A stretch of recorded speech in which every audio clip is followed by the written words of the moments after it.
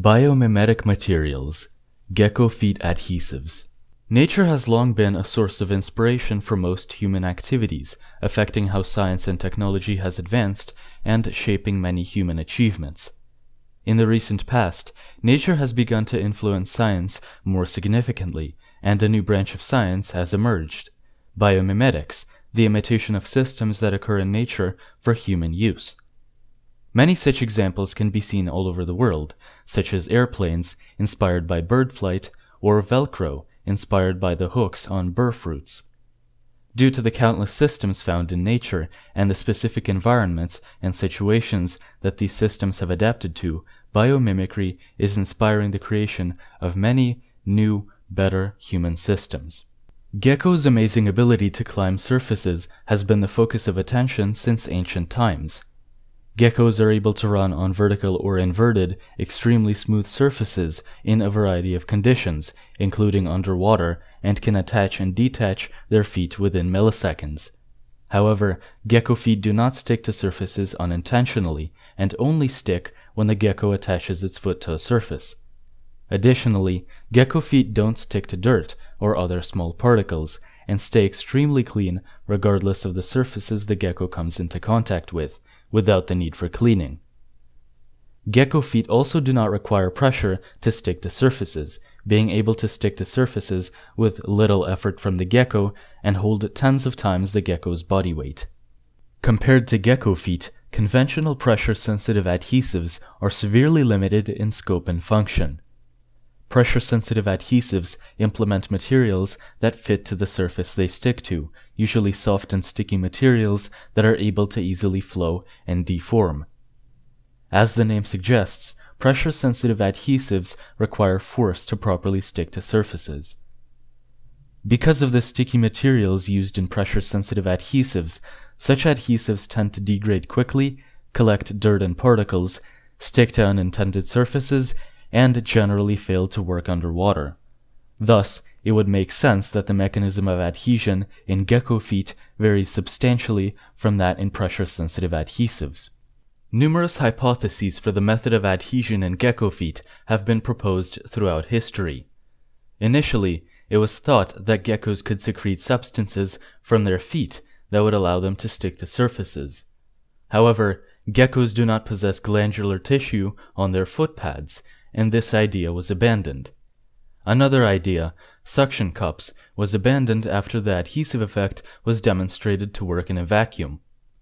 Adhesion by electrostatic forces was refuted when it was shown that gecko foot pads still adhered under conditions where electrostatic buildup was impossible.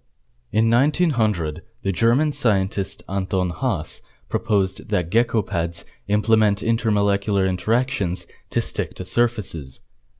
However, it was not until the invention of electron microscopy that this hypothesis would be verified. Although the hairs on gecko feet had been observed earlier, electron microscopy allowed another German scientist, Uwe Hiller, to see the nanostructure of gecko feet. In addition to documenting gecko foot structure, Hiller determined that the chemical properties of the surface, not physical properties such as texture, determined whether the pads could stick, setting the stage for further research into the reason behind geckos' adhesive abilities. Although different species of gecko have evolved slightly different structures, the closely studied Tokay gecko has provided a fitting model for the mechanism.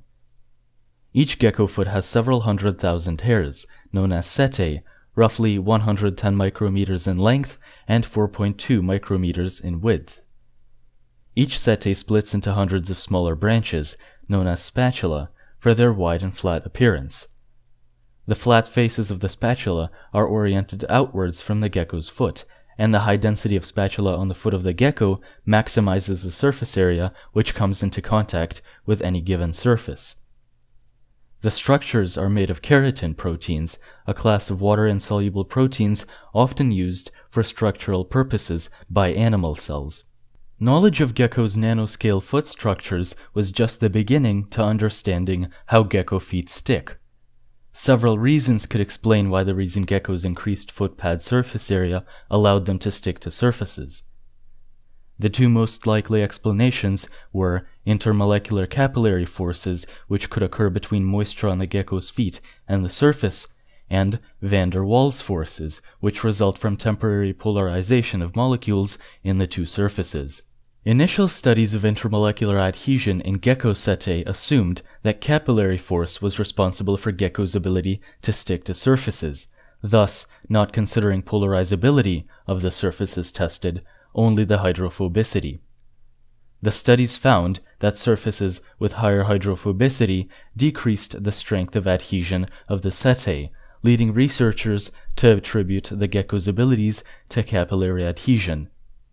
In 2002, a team of scientists led by Keller-Autumn showed that van der Waals forces were primarily responsible for the phenomenon. Autumn tested gecko adhesion on two surfaces, hydrophilic silicon dioxide and hydrophobic gallium arsenide, both of which were highly polarizable materials. The resulting adhesive forces between the two materials were roughly equal, meaning that van der Waals forces played a larger part in adhesion than capillary forces. Later research further confirmed van der Waals forces as having a greater impact on adhesion strength than capillary forces. One research group from Singapore carried out experiments in varying degrees of atmospheric moisture to test the effects of water on adhesion, the outcomes of which suggested that the effect of capillary forces exceeded that of van der Waals forces.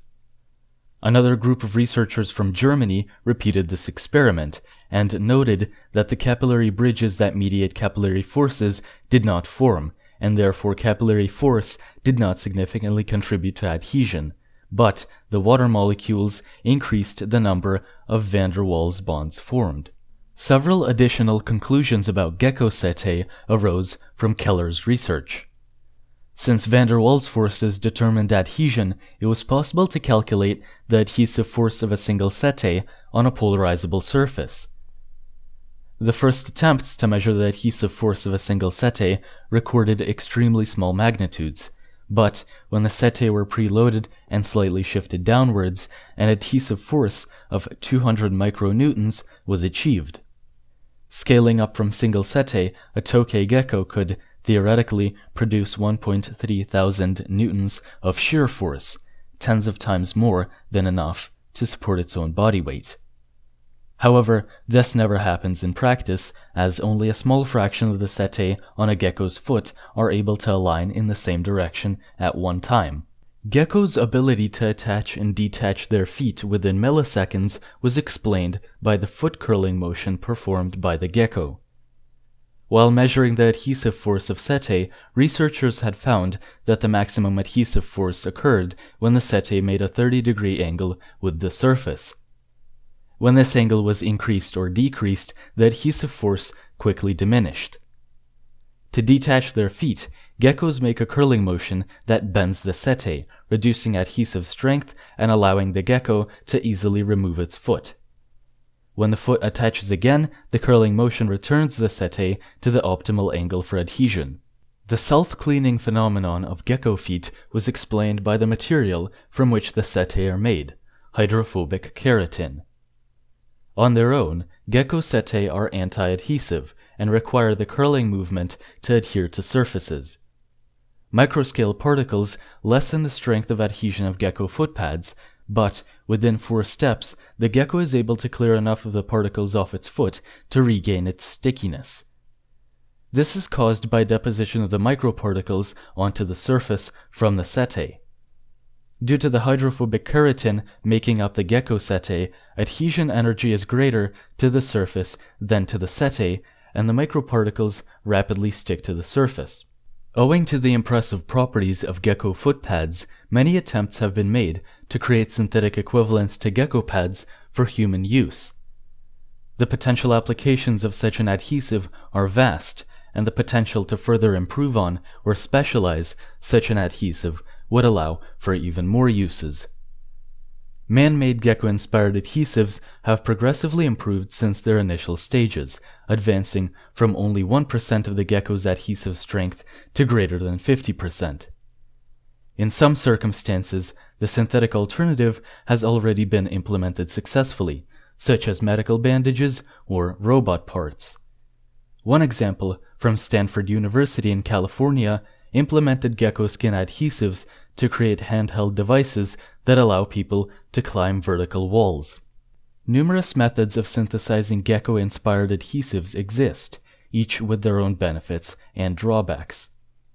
Each method aims to create the nanoscale structure of gecko feet spatula using synthetic alternatives to keratin in order to mimic gecko feet van der Waals forces. While gecko-inspired adhesives have come a long way since their inception, many features can still be improved, and advancements are constantly being made. Thank you for watching, and as always, if you enjoyed, leave a like or a favorite, share the video with your friends, or even subscribe for more educational content. Check out some of the other videos on this channel, or check out the featured channels for more content.